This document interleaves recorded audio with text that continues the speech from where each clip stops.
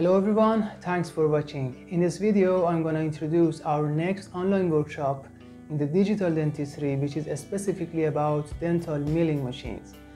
As you know, or maybe experienced before, buying a milling machine for a dental practice can be a confusing decision. Based on the functions you have in mind, there are several options to look at. If I want to mention some of the factors that may vary in different machines, I can mention the number of axes of the machine, 4 or 5, the cuttable materials, zirconium, wax, PMMA, chrome cobalt, and etc. That also concerns dry or wet milling, being user-friendly in case of minor repairs and calibration, operational speed, which is one of the most important determinants in number of milled units per hour, operating noise, to have or not to have a dischanger that is necessary in case of high workload, and finally, weight and accuracy.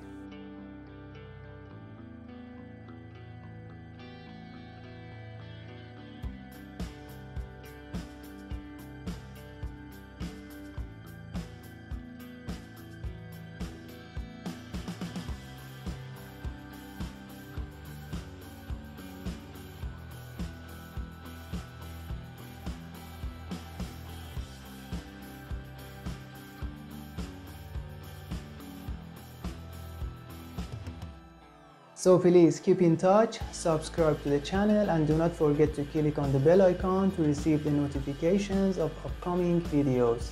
See you soon.